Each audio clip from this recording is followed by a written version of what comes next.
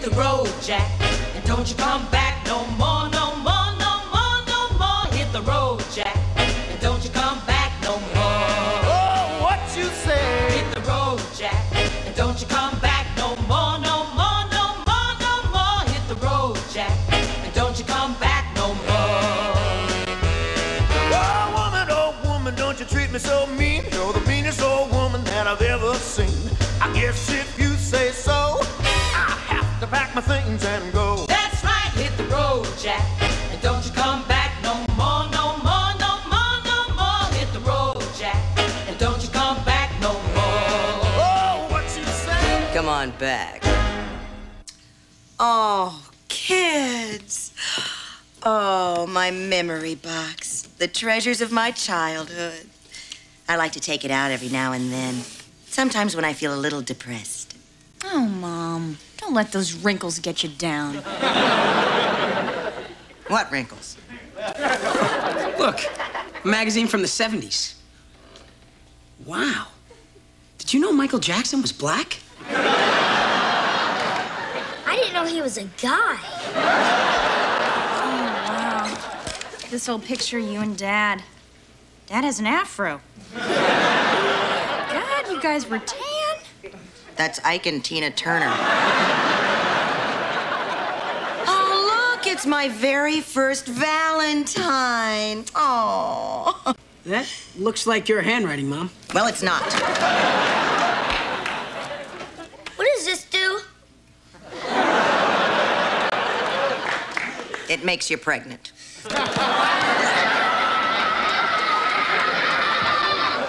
Oh, look, my Ray Paul Jones posters. Oh, God, Ray Paul Jones. He was rock and roll. Did you know he invented throwing up on stage? Oh, it just literally came pouring out of him. Oh, God, he was so sexy. He's that guy who's playing down at the Bowl-O-Rama, right? He's playing at the Bowl-O-Rama? In Azusa? I wonder if I can still get tickets. I'm gonna have to call a scalper. Oh, no, just go outside. They're leaving them on the windshields of cars. It says on the back of the flyer that you get 2 free lanes of bowling and rental shoes if you stay through the whole concert. Look, you said we could go as soon as someone else came. Now you can bore Grandma. God bless you, Grandma. He did, sweetheart, with the liver of an ox. Who is that young woman? It's a guy, Mom. Ray Paul Jones, the famous rock star. Oh, he's playing at the Bowl-O-Rama, but I don't think I'm gonna go. Free shoes. I know. I haven't missed a concert of his in L.A. in 20 years. Oh, I always hoped he'd notice me and pull me from the audience, whisk me backstage, take me out to dinner, and then sing a song just for me. You know, that and weird sex and stuff. He'd call the song Jennie. Everyone would know it was about me, 'cause I'd tell them. Well, I guess I'm over that fantasy. I mean, how many pairs of your panties with your phone number written on it can you throw at a guy before you realize he's just not gonna call? 62. Elvis, he never called. Maybe I should have wrapped my panties in bacon. Well, I'm just a little old to be a groupie. Besides, it's really not dignified. Not dignified to be the backbone of the underbelly of the music industry? Groupies are what keep rock bands on their feet. Without groupies, a rock band would be like, well, like Paul McCartney. Is there a point to this, Mom? Must there be a point? I'm lonely, I like to talk. Oh, very well, a point. The point is, keep your poster. You need your fantasies, your dream. You see, everything in your real life stinks, so you need some unattainable dream. That's why I still keep the candle burning for that sexy Merv Griffin. Oh, I like to think of him as the one who got away.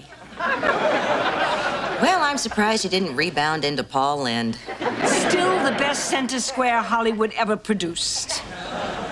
Whatever it is, he had it. Well, I don't need fantasies. I have a full and satisfying life. Jack and I just got back together again, and I'm going to put all my energy into making it work. Ray Paul Jones was a little girl's dream. I'm a grown woman now, a wife, a mother. Hello? Who is this? Is it him? It's Merv! Oh, it's not Merv, you desperate old biddy. It's for me, and it's Ray Paul Jones. Oh, I can't believe it's you. I can't believe it's me. I can't believe it's not Buttergut. I'm babbling. Oh, I'll stop. Oh, you're a god, a king, a poet, a prophet, a butcher, a baker, a candlestick maker. How did you get my number? My pink panties? Oh, I knew you'd like them because of your song called I Like Pink Panties. You want me to be your date tonight after the show? Well, gee, I don't know. I'm a grown woman with responsibilities. This is her mother. One of us will be there. Oh, my God! There's so much to think about. What am I going to say? What am I going to wear? What are you going to tell your husband? Oh, Jack. I'm so glad we got back together again. I think it's working great, and I'm so happy this time. But I was just thinking, let's play a little game. Do you ever fantasize about anybody? You. Only you. You are the one. When I'm alone, when I'm with you. It's you, only you.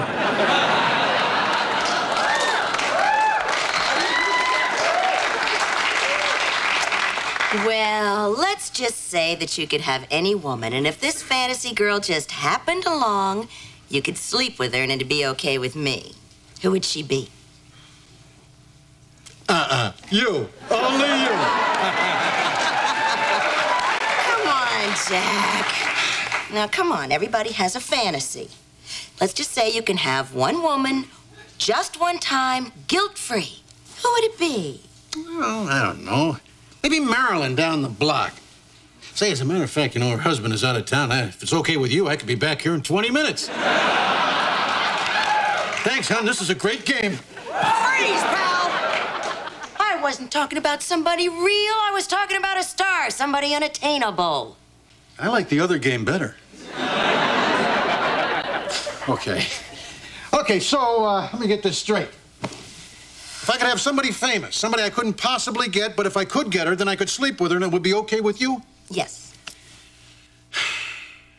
What about if Marilyn got famous? Oh, enough with Marilyn. It's a game, it's a game, it's a game. Now play, damn it!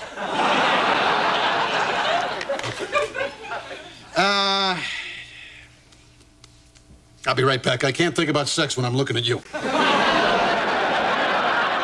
about that Jessica Rabbit? She's hot, hot, hot.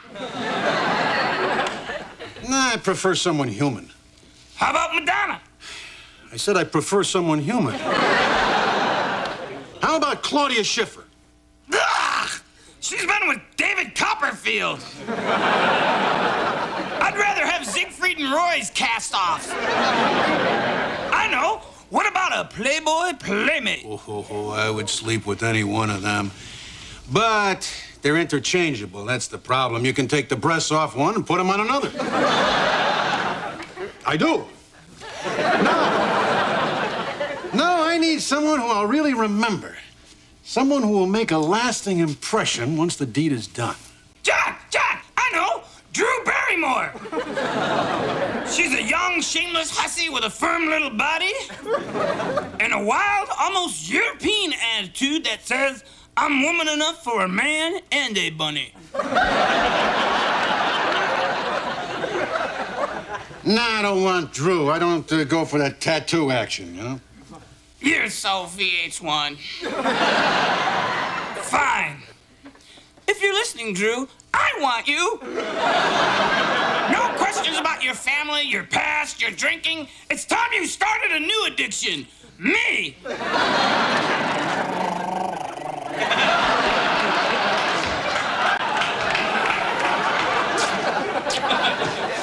Boy, I'll I'll tell you, this is hard. I mean, fun, but it's hard. Got to be somebody out there who's good enough for me.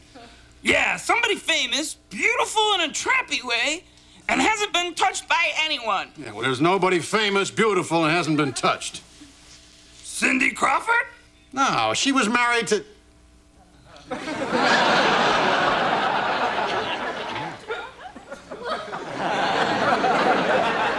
We've got a winner!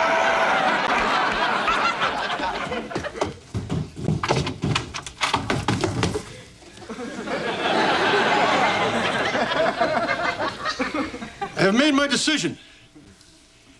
I am going to sleep with Cindy Crawford. Oh, that's good, Jack. She'd be so proud. Okay, honey, if Cindy says yes, you have my permission to sleep with her. I mean, I know I'm not going to really get her, but you know, it's kind of cool to know that if Cindy ever feels like she needs, and yes, supermodels have needs too. If she ever needs just a regular guy, a real good-looking one, who makes love in the classic way, man on top, socks on feet, and Raiders on TV. Oh, by the way, I'm going to take some Polaroids too, okay? Sure. Oh, anyhow, it's just great to know that it's okay with you. Oh, and it is, sweetheart. Mwah. Oh, by the way, this is kind of silly, but, well, I should have a celebrity fantasy, too. I mean, someone, if the opportunity ever arose, it'd be okay with you. That's just fair, right? Well, sure. Let's see, how about Merv Griffin? My mother would kill me. Now, let me think. I should have someone unattainable, too.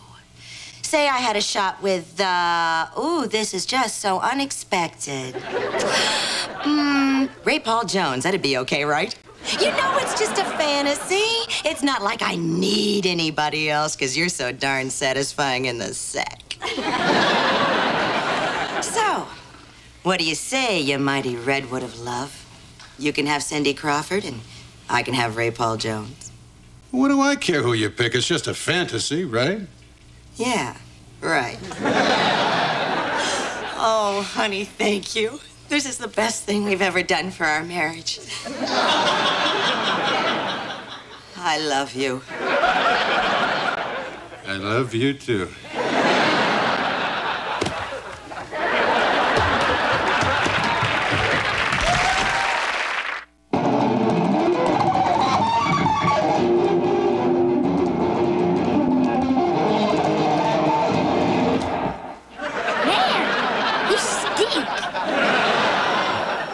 Oh, that's just horrible. Where'd you get the money for that thing? I sold Mom's memorabilia. Kids, I need your help. I don't want to be one of those square old guys who is completely out of touch with popular culture. Too late, Daddy. Hey, don't diss me, Betty. Look, kids, I'm going to begin my pop culture education by just randomly picking someone out of a hat who I have no interest in, say, like, Cindy Crawford. Are you sure you wouldn't rather learn about Drew Barrymore? I want Cindy. She's untouched. She was married to Richard Gere. Hey, step off, bro. Word to your mother. Peace. Word to your father. Don't do that in public. If you really want to know Cindy, read any one of these. Really, Daddy. She's 29. She's on her way out. You're grounded. What did he say? He said you're grounded. What did I do? You called Dad a geek. Really? I thought I was just thinking it. What do you got? Well, she's from DeKalb, Illinois. She loves jet skiing, rollerblading, and won't wear fur. God love her. She likes designer clothes, she lives in Malibu, and she's got a thing for used car salesmen. Really? Huh. Hey, here's something.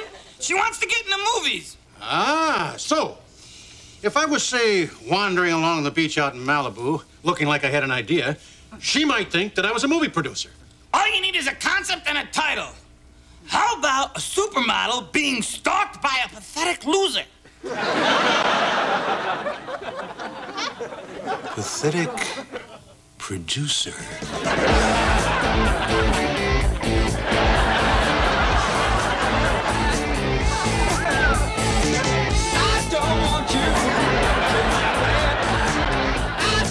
You make my bed. I don't want your money too. I just wanna make love to you.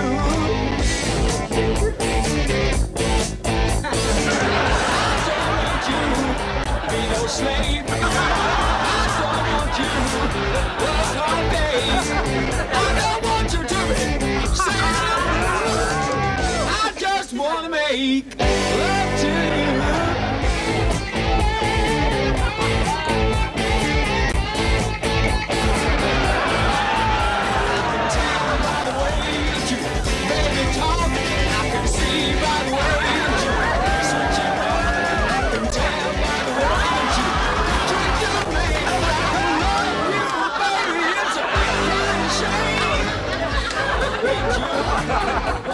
Here's looking at you, Bubby. It's Bubby. Glam.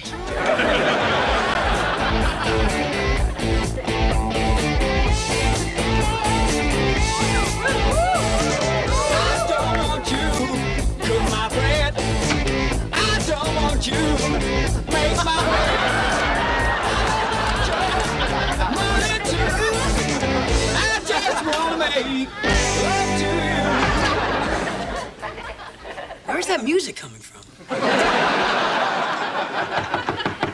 Come in. It's me, Jennie Malloy. I'll be right out.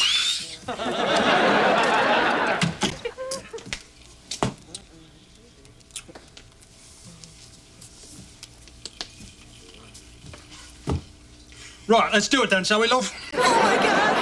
I'm so excited. I'm your biggest fan. I've seen every single concert you've ever given in L.A. Oh, God. You know your career's over when they want to talk first. All right, what do you want to talk about?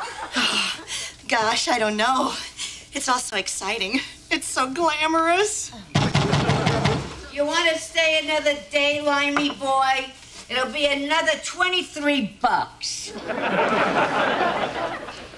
You know, I always fantasized that if we met, we'd talk about your art, your music, and maybe you'd write a song just for me. Oh yeah, sure. Yeah, I feel the muse moving me. Well, what was your name? Jennie. Right. Jennie, you look so great. Jennie. I lose this room at 8, so let's do it. Jennie, yeah, all right. Oh, Ray. Can I call you Ray? Yeah. I have so many questions. There's so many things I want to ask you. Well, I think this will answer all your questions for you. Oh, Ray, I'm the mother of 3. Oh, well, perhaps afterward you could do a bit of laundry for me. This isn't the way I pictured it at all. I feel something coming on. Oh, did I inspire you to write a new song? No, I think it was a mistake to order duck à l'orange at a bowling alley. I'll be right back.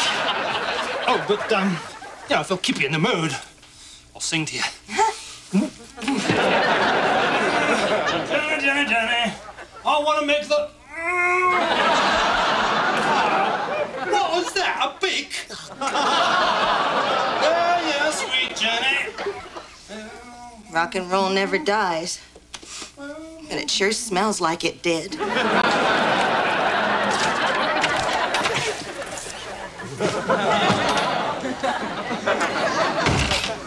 I can't believe you were arrested for stalking Cindy Crawford. I wasn't stalking her. When you have your wife's permission, it's not stalking. I just can't believe you. We just get back together again, and you trick me into playing some silly little game, and you take it seriously. I may never forgive you.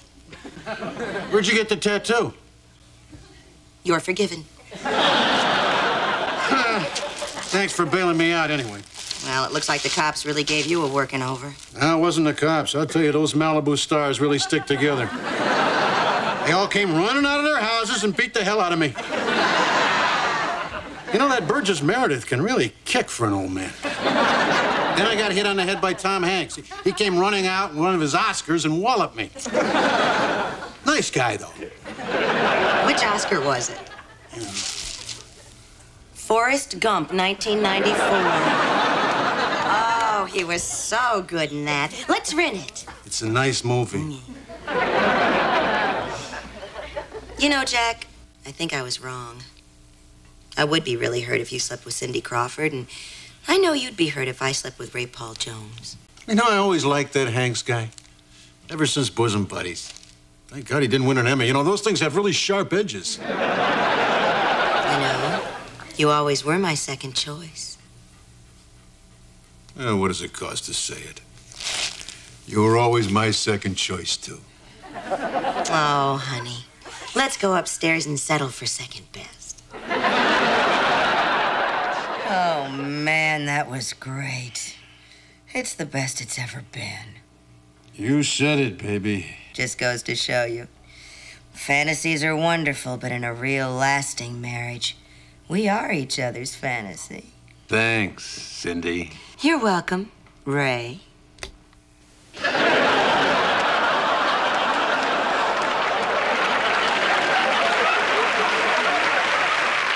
Dear Mr. Floppy, what is your first name? Jeff, New York. Well, Jeff, I'm known as different people in different parts of the world. For instance, my little senoritas in Guatemala call me Senor Floppy, the bunny who rides alone, except for my chicks, of course. In Kentucky, they call me, when they get tired of their cousins. At the WB network, they refer to me as that talking bear. And here at the set of Unhappily, they call me God. Hail, Floppy.